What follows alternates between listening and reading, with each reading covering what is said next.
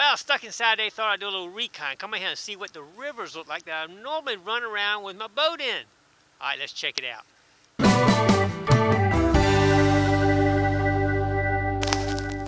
All right, this is the Nansemond River, and it is frozen solid all the way across. I'm not taking my boat out in this anytime soon. Look at that. It is frozen solid. I believe I could walk across with no problem, but I'm not going to do it. But if you look over there, you see a little bit of water on the edge, but it is ice underneath of that. So it's a solid block of ice all the way across. All right, let's go out and check the let's check the James River, Elizabeth River, and then maybe we'll hit Lynn Haven, just out of curiosity to see what these rivers look like. All right, stay tuned. All right, we're coming up on Bennett's Creek. Check that out. That is frozen solid all the way across too. You've seen me take my boat out of there many times right there. All right, we're gonna head on up to the James River now and check it out. All right, here we go. All right, we're coming up on another section of the Nansemond River. And this is where the Nansemond River actually joins the James River. And look at that, it's frozen all the way across right here at the mouth of the Nansemond River. It is frozen all the way. I've never seen it. I have never seen it frozen like that. I know you guys in the north, all y'all stay frozen all the time, but this is very unusual for us right here. It is frozen solid across. Unbelievable. It's frozen as far as I can see out there. It looks like the James might be frozen all the way across. I have never seen that. All right, we're going to check it out in a minute. We got to cross this to get to a point where we can get to the James and actually take a look at it. But I have never seen it frozen all the way across like that. That is amazing. Wow. I'll take another picture of the other side of the Nansemond when we cross back this bridge going the other way, and you'll be able to see the other side too. The whole bay in there is frozen too. Unbelievable.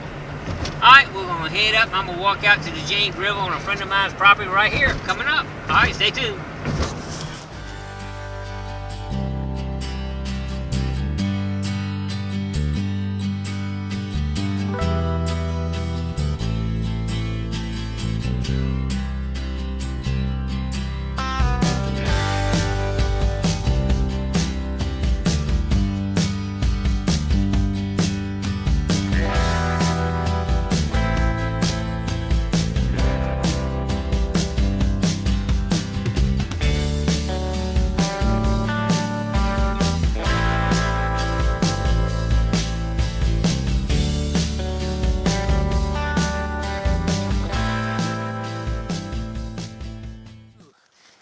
I tell you, I finally got some neighbors out here to help me out and get out here.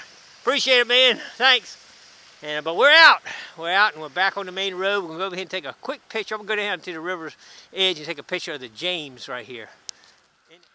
All right, I hope I'm not boring you guys to death with this, but it's just amazing. This has never happened since I've been alive. 60 years, I've never seen the James River froze all the way across. That's the Newport News Shipyard over there. You can see in the distance. Let me see if I can zoom in. That's Newport News Shipyard right there. And look at that. I don't see anything but ice all the way across. Look at that. That's amazing. That over there is the Norfolk Naval Base. Right there is the Norfolk Naval Base. Right there. You can see some carriers sticking up over there if I can see them right there. Frozen in here. Amazing. All right, does this beach look familiar? We're at Ocean View. We took a lot of videos here in the past, but we stopped taking them when they pumped a bunch of sand up on the beach and kind of messed up the metal detecting. But check it out here. It's a lot of ice here. You see it's still kind of coming in here, but it is ice everywhere here. Of course, the beach is still got snow and all on it. It's 20 degrees and dropping right now, but you can see the ice goes out a pretty good ways from here. You still got a little tiny bit of wave action, but it's full of ice. You can see all the ice out in the water right there. Just want to give y'all a little bit of view of what it looks like around the Hampton Roads area right now with all this ice. It's crazy. All right, does this look familiar? Here's one of my boat launches for going crabbing, and it's frozen solid. The whole creek is frozen solid. Look at that. Ain't putting no boat over in that no time soon. That is nothing but a sheet of ice. Alright, we've made it to the bay. Not quite as frozen right here as I thought it was going to be. But we've got a lot of ice in here. Check it out. It's going to be a beautiful sunset here, that's for sure. And that's the Chesapeake Bay Bridge Tunnel right there. That's the first and second island and third and fourth island down there. It's definitely ice sitting on top of the water. That's all ice right in there, but it's not frozen solid right here. There's definitely some ice floating out there, some big chunks, but and it looks like it could be ice right over there in the channel. Right there with some people down there, but that looks like ice sitting across there. But hey guys, I hope I didn't bore y'all too much with that video, but I had to show up. It's a once-in-a-lifetime thing for this area. The rivers have never froze all the way across like that. It's unbelievable. And it's just never seen in my lifetime anyway.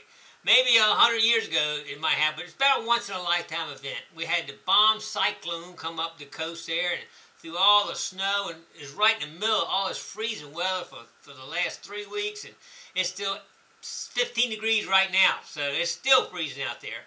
A friend of mine, actually, his boat's froze up on the dock, and that can do some damage with the ice freezing around your boat. It can crush it, it can tear stuff up. That ice is very powerful to tear stuff up. So, anyway, thanks for coming along, and I hope we never have to do one of these again.